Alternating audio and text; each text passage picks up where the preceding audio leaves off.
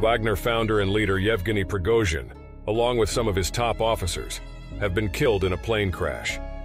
The private jet they were aboard fell out of the sky near Russia's Tver region on Wednesday, killing all 10 people on board.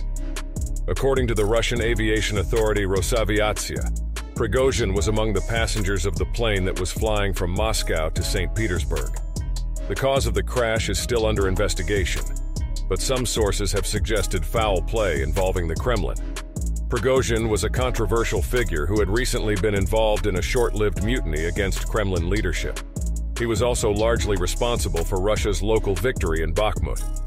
Prigozhin's death has raised questions about the future of the Wagner Group and its operations, as well as the possible motives and consequences of his killing. Some analysts have speculated that Prigozhin may have fallen out of favor with Putin or become a liability for the Russian government, while others have suggested that his death may be part of a power struggle within the Russian elite or a foreign plot to destabilize Russia.